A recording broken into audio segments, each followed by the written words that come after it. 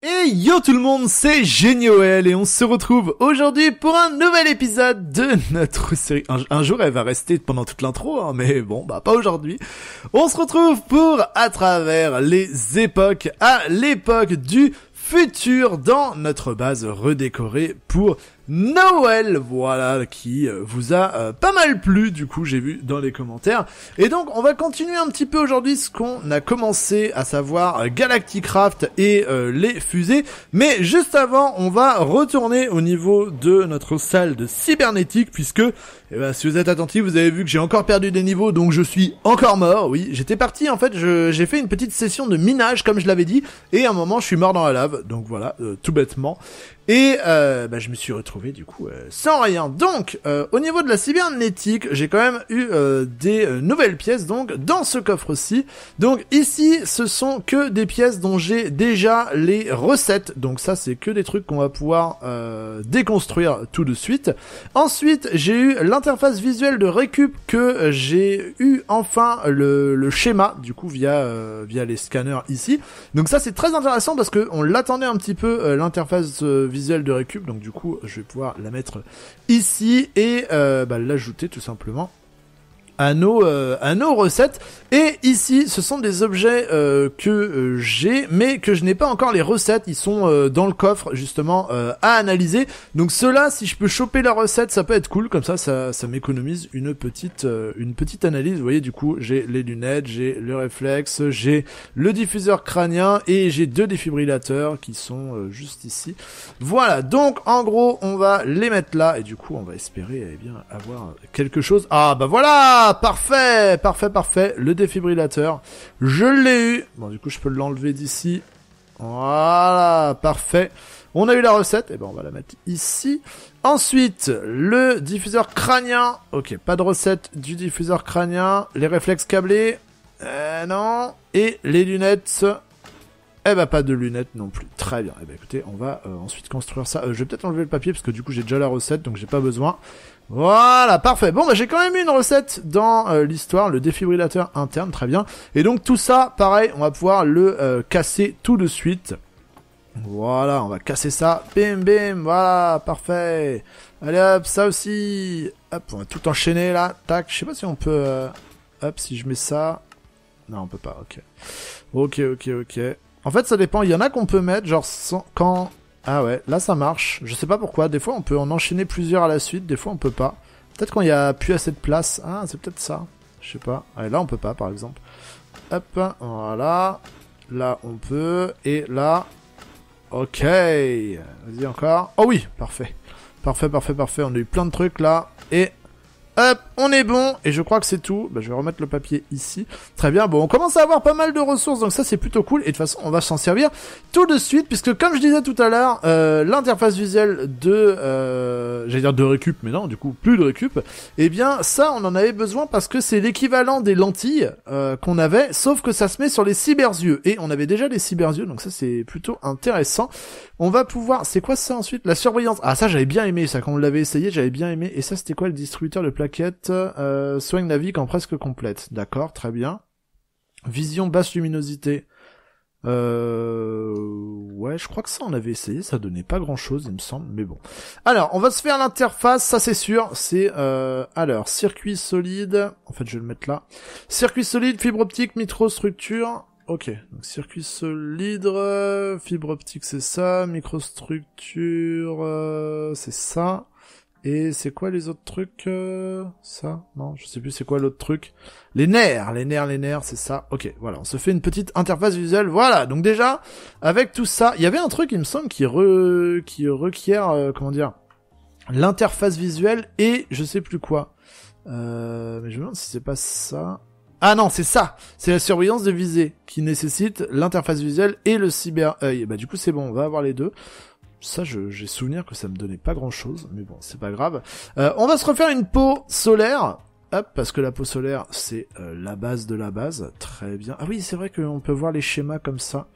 Hop, les fibres optiques et les petits trucs là. Voilà, une petite pause solaire, ça fait plaisir. Je vais me refaire également les os. Les os, j'avais trouvé ça plutôt cool. Hop, voilà. Et en plus, ça consommait rien du tout. Donc, on va se refaire des petits os, des microstructures. On va s'en refaire 3. À chaque fois, on en avait fait 3, donc c'est plutôt cool. Ouais. Ah non, j'en ai fait 4, j'ai cliqué 2 fois, là. Bon, bah c'est pas grave, on en aura 4. On en aura 4, c'est pas très grave. Ok, et donc du coup il y a peut-être des choses un peu intéressantes qu'on va pouvoir... Alors attendez, ça produit de l'énergie, ça requiert 1 d'énergie, donc ça va. Ok, les autres ça requiert rien en énergie. Ok, ça c'est quoi, contextualiseur, je sais plus ce que j'aimais bien. Les roulettes j'aimais pas trop. Ah ça, il me faut le truc de batterie, effectivement. Bioréacteur, cellules et cellules. Ok, très bien. Bioréacteur, donc c'est ça. Cellules... Il y a un type de cellule là, et cellule, voilà, parfait. On va se faire qu'une seule batterie, parce que de toute façon, il n'y en a pas besoin de beaucoup plus. Pour l'instant, j'utilise pas forcément de trucs qui sont, comment dire, très consommateurs.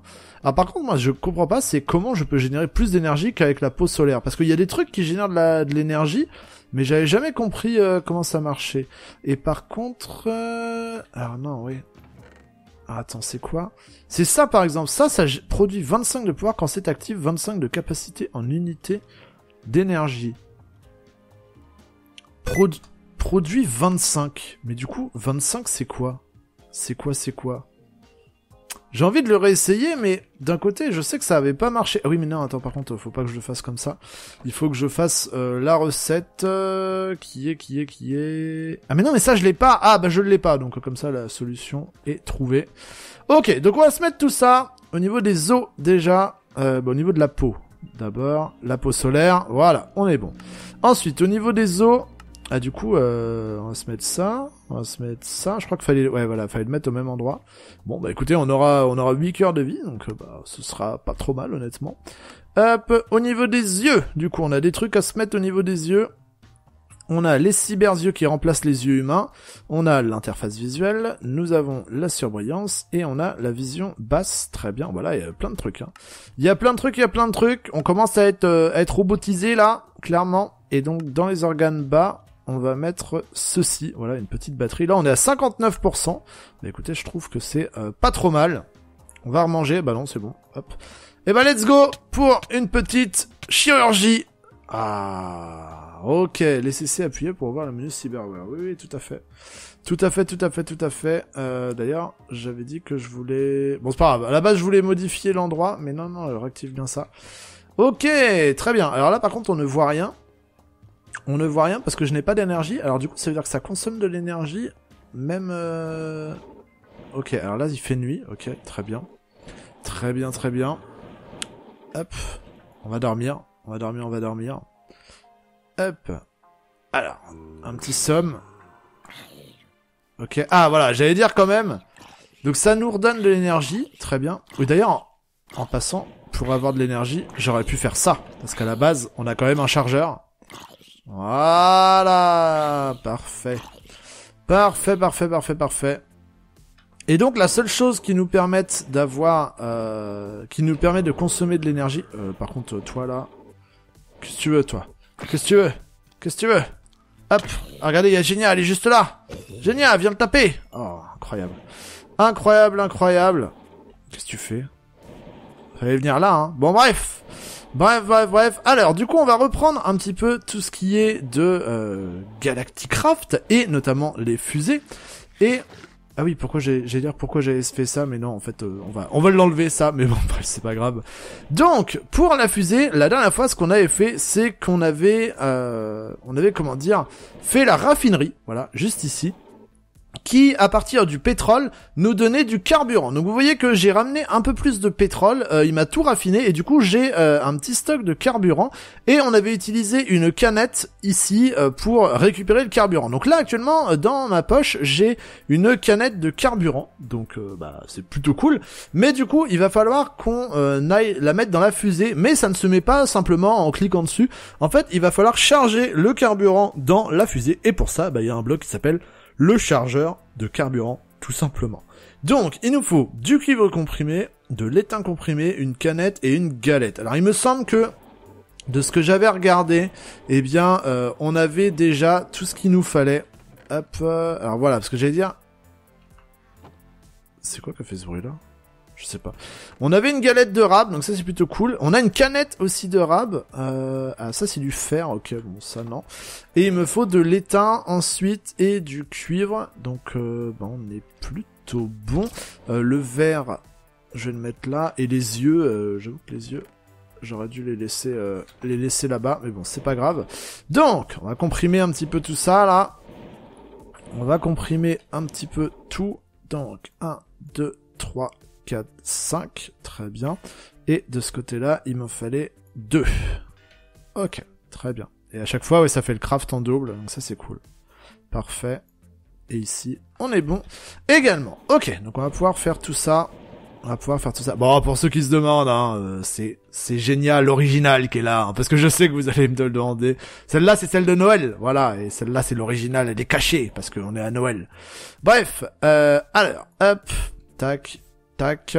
C'était quoi le craft? Je sais plus. Ok, avec la petite truc, et le chargeur de carburant. Très bien. Alors, le chargeur de carburant, filler, hop, ok, on va pouvoir remplir notre fusée. D'ailleurs, oui, c'est vrai que je l'ai pas trop dit, mais si on regarde les progrès, on a une branche Galacticraft, et en fait, au niveau de la fusée, c'est vrai que je m'y suis pas trop préoccupé parce que j'ai regardé un tuto, je vous avoue, hein, sur comment faire. Mais en fait, les étapes sont là. Genre, là, faire une table de la NASA, faire la roquette, et ensuite faire un chargeur de fuel, donc un chargeur de carburant. Donc voilà, en gros on a les différentes étapes qui sont quand même indiquées via les progrès. Alors du coup, oui c'est vrai que j'avais oublié, je vais récupérer juste une dalle et puis j'ai enlevé ce petit bout de tuyau. Parce qu'en fait j'avais prévu un truc et au final je me suis dit non, on va faire autrement. Donc on va récupérer ce bout de tuyau. Ah bah donc j'ai ma pioche qui a failli casser. Hop, et une petite dalle. Parfait. Oui, d'ailleurs, je l'ai dit tout à l'heure, mais je suis allé faire une petite session minage, du coup, j'ai eu ça. Voilà, c'était notamment pour avoir du fer, parce que notre stock de fer était vraiment descendu très très bas. Donc voilà. Alors, on va aller récupérer ce petit bout de tuyau qui traînait. Alors, pourquoi il y avait un bout de tuyau? Parce que, en fait, la machine qu'on va... que je vais déposer maintenant, du coup, le chargeur de carburant, a besoin d'être juste à côté de la fusée. Donc, en fait, il a besoin d'être ici. Et sur ce chargeur de carburant, il y a d'un côté, ici, un trou noir qui est là où ça met le fuel. Hop, voilà. Alors, je sais pas si j'ai réussi à le tourner comme je voulais. Non, a priori non. Voilà, là c'est bon. Donc là c'est dirigé vers la fusée. Et en fait ici c'est pour alimenter en énergie. Alors à la base je m'étais dit bah je vais faire un tuyau qui va jusqu'à là-bas. Mais en fait j'en ai un peu marre de mettre des tuyaux partout et surtout que c'est assez cher ces tuyaux là. Donc je me suis dit ce qu'on va faire c'est que vu que cette machine là elle est toute seule ici dans la pièce de NASA. En fait on va l'alimenter non pas en énergie directement ici, mais je vais l'alimenter via des batteries, et donc du coup c'est pour ça que j'ai noté la recette de la batterie, où il nous faut de l'étain comprimé, du charbon et une redstone, donc c'est pas très cher en plus, et en fait je vais charger mes batteries là, et je vais venir alimenter la machine avec une batterie, ce sera beaucoup plus simple que de tirer un long câble, voilà, surtout que on va pas en avoir besoin non plus tout le temps de ça. Alors du coup la batterie j'ai dit quoi? Il me faut de l'étain. Ok, de l'étain, de la redstone et du fer. Et d'ailleurs, tiens, en parlant de minerais, j'ai récupéré de la clatrate déstabilisée en faisant du minage. Non, pas le cinabre, non. Et ça, a priori, c'est une espèce de redstone déstabilisée. Alors, en ayant des machines très poussées, on peut la retransformer en redstone. Je vous avoue que, bon, ça m'intéresse pas spécialement. Alors, du coup, pourquoi je suis venu là? Oui, parce que je voulais faire compresser, justement, ça. Très bien. Voilà, c'est ça.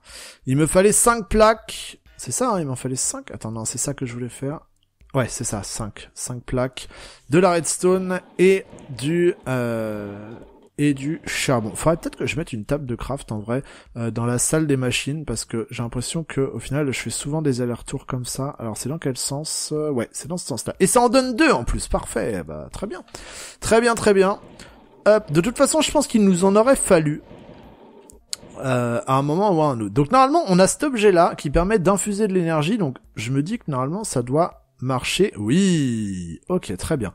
Très bien, très bien. Donc on peut recharger nos batteries comme ça, comme on rechargeait le jetpack, hein, d'ailleurs. Rappelez-vous, on avait créé cet infuseur énergétique pour mettre l'énergie dans des objets. Et donc du coup, parfait. Donc là, j'ai une batterie qui est pleine et j'en ai une deuxième qui se remplit tranquillement. Et puis je vais mettre...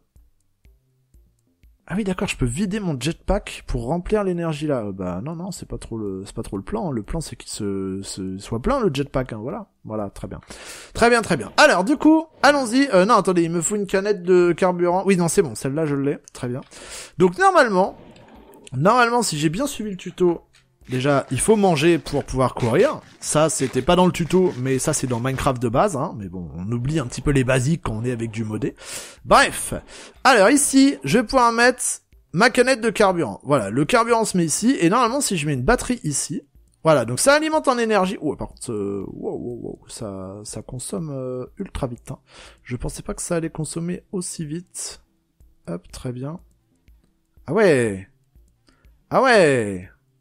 Ok, réservoir de carburant peut être rempli avec du carburant. Ouais. Donc là, ok, on a vu que ça s'est vidé, a priori. Ça s'est vidé, et je pense que... Alors, je sais pas où est-ce qu'on voit le stock de... Alors, je crois qu'on peut ouvrir l'inventaire. Alors, comment on ouvre l'inventaire? Ah, c'est T, l'inventaire de... Ah, voilà. L'inventaire de la fusée, et on voit du coup que la fusée... Déjà, il y a un inventaire, donc je peux mettre des trucs à l'intérieur. Mais il y a également un réservoir de carburant qui est plein. Donc, notre fusée, elle est pleine. En fait, un seul seau, ça suffit à remplir la fusée. Et ça, quand j'ai regardé le tuto, je me suis dit, ah, d'accord, bon, bah, moi, j'avais déjà été chercher une dizaine de seaux, donc bon, c'était pas très grave. Mais bon, du coup, ce que je pense faire, c'est que ces batteries-là, de toute façon, elles vont nous être utiles parce que, en fait, on va aller à un moment sur la Lune. L'objectif, c'est d'aller sur la Lune. Sauf que, moi, je pense que je ne validerai l'objectif que une fois qu'on sera revenu de la Lune. Donc, à un moment, il va falloir revenir et il va nous falloir du carburant pour revenir. Donc, en fait, voilà, je vais re-remplir ma canette de carburant. Je vais re-remplir mes 2 batteries. Voilà, histoire d'avoir les bons trucs. Parfait, allez, on va attendre ça. Et en fait, ça, on va l'embarquer dans l'inventaire de la Lune, enfin de la fusée, parce que quand on sera sur la Lune, bah on n'aura plus notre système d'électricité ici. Donc il faudra bien qu'on ait un petit peu d'électricité sous la main si on veut revenir. On a vu qu'a priori, avec 2 batteries, on arrivait à remplir la fusée. Donc non, attends, je vais le mettre dans l'inventaire de la fusée. Voilà, on va déposer les 2 batteries et puis la canette de carburant, comme ça au moins on a le carburant là. Bon, du coup je suppose que ça suffit pour aller sur la Lune parce que bon, dans le pire des cas, j'ai de la réserve de carburant et du coup on a 2 batteries pour alimenter des machines pour re-remplir la fusée, sauf à moins que le carburant reste dans la fusée à un moment, je ne sais pas. Bref, en tout cas, on est plutôt bon sur l'aspect du carburant de la fusée. Maintenant, une fois qu'on sera sur la Lune, il va y avoir un autre problème. C'est que sur la Lune, c'est pas la même atmosphère, c'est pas le même taux d'oxygène, etc. Donc, il va falloir qu'on puisse respirer un petit peu sur la Lune. Et pour ça, il y a des machines qui sont faites pour collecter un petit peu l'oxygène. Et du coup, nous avons 2 machines qui vont un petit peu ensemble. Il y a le collecteur d'oxygène qui permet de récupérer l'oxygène, qui stocke l'oxygène rassemblé des feuilles dans les environs. Et il y a ici le compresseur qui permet de charger l'oxygène dans un réservoir d'oxygène. Bon, globalement, ce sera un peu je pense que ce sera des canettes comme ça. Ah ben non, oui, je suis bête. C'est des bonbonnes d'oxygène que j'ai noté également à côté ici. Donc pareil pour pouvoir respirer sur la Lune, tout simplement. Donc, on va se crafter ces 2 machines là. Hop, alors celle-ci, j'avais vu que par contre les crafts sont un peu plus coûteux que juste le bed charger. Là c'est un petit peu plus coûteux et c'est notamment pour ça que je suis allé miner. Alors, il nous faut de l'aluminium comprimé. Donc déjà, en fait, on va prendre de l'aluminium, mais en fait, je pense qu'on va prendre ça. Je vais regarder ce qu'il nous faut un petit peu en termes de minerais. Bon, là, il va nous falloir de l'acier, donc il nous faut du fer. D'ailleurs, tiens, j'en avais une de rab de trucs en fer. Mon fer est là-bas, donc ça c'est bon. L'acier, il va me falloir du charbon, donc je vais prendre du charbon. Ensuite, donc aluminium. Ici, un conduit d'air. Donc là, il faut de l'étain et de l'acier. Donc c'est bon, j'ai tout sur moi. Une canette en étain. Il va me falloir un ventilateur qui se fait avec de l'acier comprimé. Très bien. De la redstone et une galette de base. Alors les galettes, du coup, Je n'en ai plus, mais on va pouvoir s'en refaire si je me souviens bien. Enfin, en fait, je me souviens pas, donc on va regarder. Ok, un diamant, il faut ça, et il faut une torche de redstone. Donc, un diamant, il faut 2 trucs comme ça, et il faut une torche de redstone. Et c'est tout, il y avait pas autre chose. Il y avait pas autre chose pour faire ça. Un diamant, hop. Ah, une torche de redstone, ouais, ok. Bon, on va faire ça. Petite torche de redstone. Hop, comme ça, on aura notre galette de base. Très bien. Et donc ça, c'est pour le ventilateur. Ok, donc le ventilateur, on est bon. Et ensuite, il y a ça, le concentrateur d'oxygène, qui se fait avec de l'acier comprimé et de l'étain comprimé. Donc tout ça, on a. La canette en étain et un conduit d'air. Ok. Donc au final, il faut que je fasse 2 conduits d'air. C'est ça, il y en a un là et il y en a un là. Et il y en a pas un pour le ventilateur? Non, il y en a pas pour le ventilateur. Alors combien, attendez, combien il y a de plaques d'acier à faire? Là, il y en a 4. 4 pour le ventilateur, c'est ça. Plus 3, donc on est à 7. Plus 1, donc 8. Et là, il en faut 4, donc 12. Et encore une là, donc il m'en faut 13. Il me faut 13 plaques de fer. On va faire ça comme ça, on va essayer de réfléchir intelligemment. Hop, voilà, 13 plaques de fer. Et ben si je fais ça... Ah, j'en ai déjà une, donc j'ai plus que 12 à faire. Hop, on va faire ça. Hop, très bien. Donc faisons les plaques de fer, déjà. Hop. Et ensuite, combien d'étain il me faut? Alors déjà, aluminium, il m'en faut 2. Là, il n'y a rien de spécial. Là, il me faut 3 étains. Ok. Bah là, du coup, je suppose qu'il me faut encore 3 étains, donc 6. Et encore là, donc en tout, il m'en faut 9. 9, 9, 9. Ben voilà, 18 par 2, ça fait 9. Très bien. Très bien, très bien, très bien. On a ça. Donc là, faut que je les retransforme en acier. Donc du coup, c'est comme ça. Et il y avait quoi d'autre? Il y avait 2 d'aluminium aussi. Il y avait 2 d'aluminium. D'ailleurs, je crois que je me suis planté. J'ai fait des aluminium au lieu de celles d'étain. Bon, bah c'est pas grave. C'est pas grave, c'est pas grave. On aura des plaques d'aluminium en trop. Bah à un moment, ça servira bien. Bon, après, il n'y en a pas non plus tant que ça en trop. Mais ok, très bien. Normalement, je crois qu'on a à peu près tout ce qu'il nous faut. Étain, l'acier. Ici, ok. Et pour ça, faut... Ok. Et ça, il m'en faut 2 des canettes, mais ça tombe bien, parce que ça en fait 2 dans le craft. Et il me faut la galette de base. Ok, très bien. Donc, diamant et la redstone. Il est où, mon truc de galette? C'est ça, c'est ce truc-là, je crois. Ouais, c'est ça. C'est ça, c'est ça. Là, la redstone. 2 trucs comme ça. Et ça. Voilà, parfait, ça construit le circuit. On va récupérer tout, là, toute notre petite plaque. Très bien. Je savais pas que c'était aussi long, ça. Je savais pas que c'était aussi long que ça, honnêtement. Bon, bah très bien. Bon, je me suis un peu planté, c'est dans les aluminiums, là. Mais, normalement, on est bon. On a à peu près tout ce qu'il nous faut. Alors, déjà, il y a un truc que j'ai retenu, c'est qu'il fallait 2... truc de ventilateur comme ça. Voilà, parfait. Alors, ensuite, on va commencer par le ventilateur. Tiens, justement. Hop, voilà. On n'en fait qu'un seul, hein, il n'y en a pas besoin de 2. Hop, ensuite, le concentrateur. Qu'est-ce qui nous manque? Il manque la canette en étain. La canette en étain, il n'y a pas de souci. On peut la faire. Elle est là. Voilà. J'en avais peut-être en rap des canettes en étain. Bon, c'est pas grave. C'est pas grave, c'est pas grave. Ok, et ça, on peut le faire. Donc, on a le ventilateur et ce truc-là. Et ben, je pense qu'on est bon, en fait. Je pense qu'on est bon. Eh oui, le collecteur d'oxygène. Très bien. Et ben, c'est parfait. C'est parfait, c'est parfait. Alors, normalement, ça, oxygène non inclus. Eh ben, il va falloir qu'on le récupère. Donc, le collecteur d'oxygène, c'est une machine qui a besoin d'être à côté de feuilles. Coup de bol. On a un arbre en plein milieu de notre truc. Alors je vous avoue que c'était pas du tout prévu, mais bah du coup ça m'arrange beaucoup.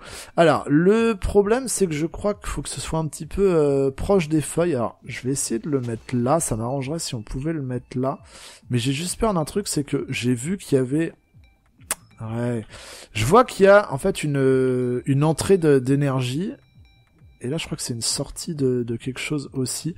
Donc, à mon avis, il va falloir l'alimenter en énergie. Donc, j'ai envie de le mettre à un endroit où... Peut-être là, en fait. Là, parce que comme ça, on pourra cacher le tuyau d'énergie ici, sous cette branche-là. Hop, je pense qu'on va faire ça. Hop, on va remettre le bloc de terre là. Je vais creuser juste ces deux-là. Voilà, je sais pas si... Enfin si, il y aura besoin de l'alimenter en énergie. Bon là, on creuse un peu dans les racines de l'arbre, hein. Mais bon, on va camoufler ça, je vous rassure. Je vous rassure. Hop, voilà, parfait. Et du coup, j'ai réussi à faire le lien. Ouais, par contre, pour relier le tuyau, ça va être compliqué, mais ça, c'est mon affaire, c'est pas grave. Donc, si je le mets là, je crois qu'il est pile poil bien positionné. J'aimerais juste voir est-ce que ça va marcher. Il va nous falloir des petits câbles noirs, à mon avis. Des petits câbles noirs, je sais plus si j'en avais encore ou pas. Ah, j'en ai un, super. On va aller loin avec ça. Hein. Et la recette, c'était de la laine avec quoi? C'est quoi au milieu? C'est de l'aluminium, ok. De la laine, je crois que j'en ai. Hein. Ouais, j'en ai un petit peu. Parfait. Hop, on va pouvoir s'en refaire quelques-uns. Allez, vas-y, fais-moi ça et ça. Et on a dit c'était de l'aluminium au milieu. Très bien. Est-ce que 7, ça va suffire? En vrai, je suis pas sûr. Bon, au pire, ça coûte pas très cher. Vas-y, je vais en faire un peu plus, comme ça, au moins, ça évitera, si besoin, d'en refaire. Hop, voilà, 13, ça devrait le faire. Il faut que je relie la machine à notre système actuel. Comment on va pouvoir faire ça, tiens? Tiens, qu'est-ce qu'elle a? Ah, elle est en train de chasser un squelette, mais de l'autre côté. Bon, bah, pourquoi pas. Alors, du coup, où est-ce qu'on est, là? Il me semble que, voilà, on est ici. Comment je vais venir relier? J'ai juste peur que... Ok, donc ça relie bien ici. Est-ce que ça relie avec le tuyau? Ok, ça relie pas avec ce tuyau-là, donc ça c'est très très bien. Et ce qu'on va faire à la limite, c'est que je vais juste relier... ici. Ouais, bon, il y a un petit détour, c'est dommage. Mais, ok, donc ça a l'air d'être relié, c'est pas mal. C'est pas mal. Alors, est-ce que je vais réussir à me sortir d'ici? Pourquoi j'arrive pas? Ah bah oui! Parce que du coup, il y a un bout de tuyau en plus. C'est pour ça que j'étais gêné. Hop, vas-y, remets-le. Est-ce que ça marche? Normalement, c'est censé faire des petites particules et absorber un peu l'oxygène. Oui! Ça a l'air de marcher. Ok, c'est bien alimenté en énergie. Ouais, ça a rebaissé parce que j'ai recoupé le câble à mon avis. Et ça récupère de l'oxygène. Bon, bah c'est très bien. C'est très bien. Ok, bon, ça va récupérer pas mal de... J'avais peur, en fait, vu que je l'ai un peu enfoncé dans le sol, et vu que les feuilles étaient un peu loin, mais non, c'est bon, il y a quand même de la végétation autour, donc c'est assez cohérent que ça réussisse à choper l'oxygène. Bah écoutez, c'est plutôt sympa, et honnêtement, avec la petite feuille, il est plutôt bien camouflé, hein, honnêtement. Il y a pas de souci. Est-ce que... J'allais dire, est-ce que tout à l'heure, si je fais ça, ça marche encore? Mais non, allez, on va le laisser comme ça. Ça fait partie de l'aventure aussi, hein, qu'il y ait des machines. J'ai déjà camouflé l'autre là, elle est sous un bloc, je sais plus où là. Mais celle-ci, on va la laisser. On va la laisser. Ok, donc il faut qu'on fasse maintenant le compresseur d'oxygène. Alors ça, je me rappelle plus du tout comment on le fait. Il nous refaut encore un truc comme ça. Très bien. Alors attendez, du coup, il nous faut... Non, c'est pas celui-là, c'est ça. Il nous refaut un concentrateur, il faut des plaques d'alu. Ah bah ça tombe bien, j'en avais fait en trop tout à l'heure. Il faut des plaques d'acier, une plaque de bronze. Ok, c'est avec cuivre et étain, donc ça devrait le faire. Donc du coup, là, il m'en faut 4 comme ça. Plus 4, 8. Plus 1, 9. Ok, donc il me faut 9 trucs de fer déjà. Donc on va lancer les trucs de fer. 1, 2, 3, 4, 5, 6, 7, 8, 9. Très bien. À côté, je vais faire une de cuivre et une d'étain. Voilà. Parfait. Et avec ces deux-là, normalement, pendant qu'il y a un zombie qui meurt à côté... C'est lui, là, qui meurt, là. Il meurt de quoi? Il meurt de brûlure, je pense. Ok. Donc j'avais une de bronze, ça j'avais noté. Celle de fer, du coup, faut que je les transforme en... là, j'ai pas brassé. En truc d'acier. Voilà, parfait. À mon avis, il va falloir que je refasse une canette en étain. Parce que j'en ai plus. Bah non, j'en ai plus. Ouais, il faut vraiment... En fait, ouais, on va mettre comment dire, une table de craft ici, parce que ça m'énerve à chaque fois. Là, je suis obligé de faire des allers-retours. Pour l'instant, elle sera là. Voilà. je la remettrai bien.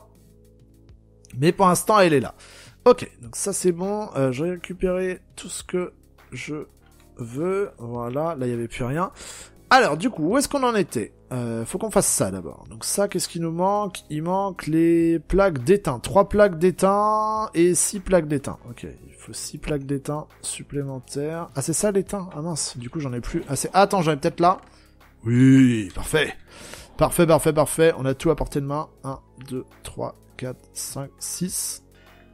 Très bien. Et qu'est-ce qu'il y a d'autre après pour ça? Ouais, là, il nous manque les plaques d'étain, il nous manque le conduit d'air. Donc, normalement, on est bon. On est bon derrière. Allez, donne-moi tout ça. Donne-moi tout ça. Donc, on a dit qu'il fallait un conduit d'air. Voilà, parfait. Ensuite, avec le conduit d'air, on peut faire le concentrateur. Très bien. Et ensuite, autour du concentrateur, eh ben, c'est bon, on peut tout faire. Le voilà, le petit compresseur d'air. Compress the air. Magnifique. Magnifique, magnifique. Hop, ça marche toujours? Ça marche toujours, très bien. Alors, je vais le placer comme ça, mais je suis pas sûr que ça marche. Ok, alors non, parce que là, ça, je crois que c'est l'entrée, donc il faudrait le mettre sur l'autre côté, ça. Hop, est-ce que ça marche, là? Non. Là, ah oui, là, ça a marché. Là, j'ai vu. Là, j'ai vu que ça a marché. Ok. Ok. Dedans. Énergie, pas de réservoir d'oxygène valide. Eh ben c'est parfait, parce que normalement, bah là déjà on va pouvoir remettre le bloc de terre. Très bien. Donc là, la sortie de cette machine-là va dans l'entrée de celle-ci, donc ça, l'oxygène se retrouve bien ici. Donc normalement, il faut que je place une bonbonne d'oxygène. Alors les bonbonnes d'oxygène, il y en a de 3 types. Hop, les bonbonnes, si les bonbonnes, si j'arrive à écrire et que je ne suis pas en majuscule aussi, bonne. Voilà. Pourquoi? Ah oui, c'est un N à bonbonne. Ah ouais, d'accord, ok. Normalement, après un B, enfin avant un B, bon bref, c'est pas grave. Les règles de français. Donc, il y en a 3 types. Il y a les petites, qui se font avec une canette en étain, un cuivre comprimé et une laine verte claire. Il y a les moyennes, qui se font, c'est la même recette, mais du coup doublée et avec du orange. Et il y a les grosses, qui se font la même recette, avec de l'acier comprimé et de la laine. D'ailleurs, oui, c'est de l'acier comprimé. Ah, là, c'est de l'étain comprimé. Ok, et là, c'est du cuivre. Ok. Et moi, du coup, j'étais plutôt parti sur faire les grandes, parce que j'ai peur, en fait, je sais pas du tout la notion de combien d'air il faut pour aller sur la Lune, donc je me suis dit, je vais faire la grande. Et puis, comme ça, je serais pas embêté. Et puis, surtout que, en fait, les matériaux, on les a, quoi, donc il n'y a pas de gros soucis. Donc, du coup, il me faut encore une fois 3 plaques de fer. Voilà, on va se faire ça. Et du coup, il me refallait des canettes en étain. Du coup, il m'en faut 3. J'en ai déjà une. Ah, en plus, c'est parfait. On va tomber pile poil dans les bons comptes. Et ensuite, il me faut de la laine rouge. Et là-dessus, je crois que j'ai pas géré parce que j'ai utilisé toute ma laine blanche à l'instant.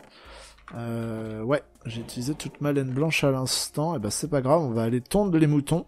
Et cette fois-ci, ça va pas être les moutons blancs, ça va être les moutons... ça va pas être les moutons bleus, ça va être les blancs. Et je vais les recolorer derrière avec...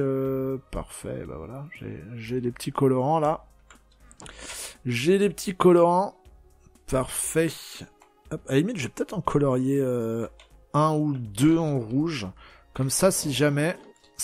Oh, il y a les deux géniales côte à côte, attention. Qu'est-ce qu'elles se disent? Elles disent, ouais, Jenyo, il est un peu bizarre, il nous fait faire tout, là, c'est n'importe quoi. Je pense que ça doit être des trucs comme ça qui se disent. Ok, il y a encore un mouton qui s'est échappé, je ne sais pas comment il s'échappe, ces moutons. Ok, très bien. Hop, voilà, au final, je pense que ce sera suffisant comme ça. Au moins, si j'ai besoin de refaire des bonbonnes rouges, j'aurai des moutons rouges. J'en ai eu au moins 3. Oui, c'est bon, j'en ai eu 4. Mais, par contre, attendez, ma bouffe, elle descend ultra vite. Il y a pas un truc dans la cybernétique qui permettrait de manger moins ou de manger tout seul, je sais pas. J'avoue que là, ça m'arrangerait pour le coup.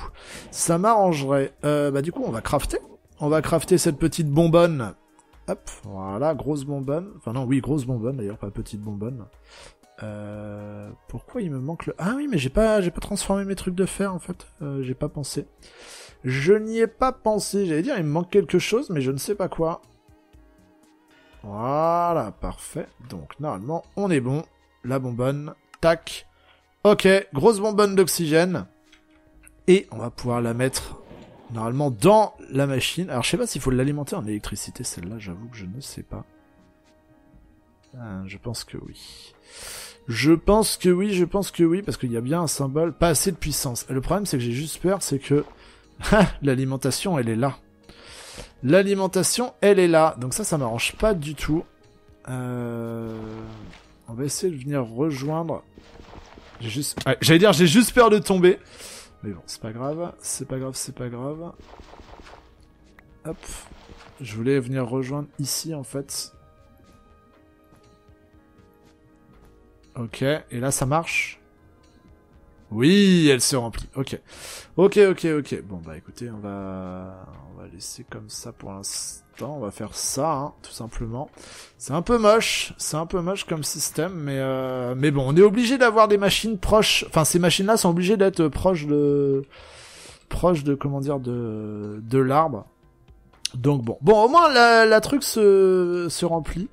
Qu'est-ce que je peux faire pour ça? Ah, je sais ce que je peux faire pour ça. Il va nous falloir... Oh, parfait, j'en ai un. Ah, mais j'ai plus qu'un seul... Attends, il m'en restait pas une? Il me semble qu'il m'en restait une, non? Ah bah attends, par contre. Hop, on va faire ça vite fait. Ah mais non, mais j'ai qu'un colorant. Bon, alors attendez, on va les colorer un. Il y aura un mouton vert aussi. Il y aura un mouton vert. Bon, c'est pas grave. Hop, alors les petits mout-mout. Là. Hop, t'as intérêt de m'en donner deux. Parce que sinon, c'est la galère. Il m'en a donné qu'une. Oh le vilain, il m'en a donné qu'une. Allez là, donnez-nous de la laine. Ah, je m'en doutais. En vrai, j'aurais dû faire les tapis blancs et colorer le tapis en... Bon, c'est pas grave. Vous savez quoi, tiens, on a des tapis verts là pour Noël. Je vais en prendre un. Voilà, d'ici. Je le remettrai. Mais du coup, en fait, je pense que... Voilà, bon, ça se voit pas trop, mais ça permet de cacher un petit peu le tuyau, parce que là, j'avoue que sinon, c'était assez moche. Bon, voilà. En tout cas, quand on arrive de face, notre sapin, ça ne se voit pas. À la limite, il y a peut-être des particules qui se voient, et encore, je suis même pas sûr. Je vois même pas de particules, en vrai. Oui, là, un tout petit peu. Ouais, vraiment, un tout petit peu. Elles sont vraiment très fines, les particules. Mais du coup... On a accès ici. Et voilà. Et elle est remplie en plus. Donc c'est parfait. C'est parfait. Bon, bah écoutez, très bien. On a le collecteur d'oxygène. Et derrière, le compresseur. Et ben voilà. Voilà. Here to go. Très bien. Et ben pour l'instant, je vais le mettre dans la fusée. Hop, on va rouvrir l'inventaire. Et comme ça... où est-ce qu'elle est? Je l'ai pas récupérée. Attendez, je l'ai pas récupérée, la bonbonne? Attendez, j'ai une bonbonne là derrière moi. Ah, attendez, elle s'est pas mise dans l'inventaire là? Ah oui, elle s'est mise là dans mon inventaire. Ah, en fait, ça c'est un inventaire spécial Galacticraft. Et du coup, on le voit sur mon skin, incroyable. Ah, et en plus elle est rouge et blanche. Bon bah écoutez, parfait. Il faudra que j'en fasse une deuxième pour faire le truc équilibré là, clairement. Surtout que c'était pas très coûteux et que maintenant qu'on a les machines pour remplir comment dire les bouteilles, les bonbonnes. Honnêtement, je vais pas me prier. Hop, on la voit pas. Ah, on la voit un tout petit peu là. Eh ben écoutez, attendez, juste avancer pour que Jenyo nous rejoigne. Voilà. Eh ben nous, on va pouvoir se laisser ici en tout cas pour cet épisode. J'ai réussi à faire tout ce que je voulais, à savoir l'alimentation en fuel de la fusée et également la création de collecte d'oxygène et de compression d'oxygène dans les bonbonnes. Donc on a le carburant pour aller sur la Lune, on a l'oxygène en bonbonne. Maintenant il nous manque un petit peu, c'est l'équipement pour respirer et pour être un petit peu protégé sur la Lune. Je pense que c'est ce qu'on fera un petit peu la prochaine fois. Voilà un petit peu le programme. Et puis écoutez, je pense que au final on n'est pas si loin que ça de partir pour la Lune, donc ça risque d'être très sympa. En tout cas, je vous souhaite un joyeux Noël, parce que c'est vrai que je l'ai pas dit en début d'épisode, mais cette vidéo sort le jour de Noël. Et j'espère que vous avez été gâtés, et en tout cas, écoutez, je vous dis à très bientôt, et sur ce, bye tout le monde!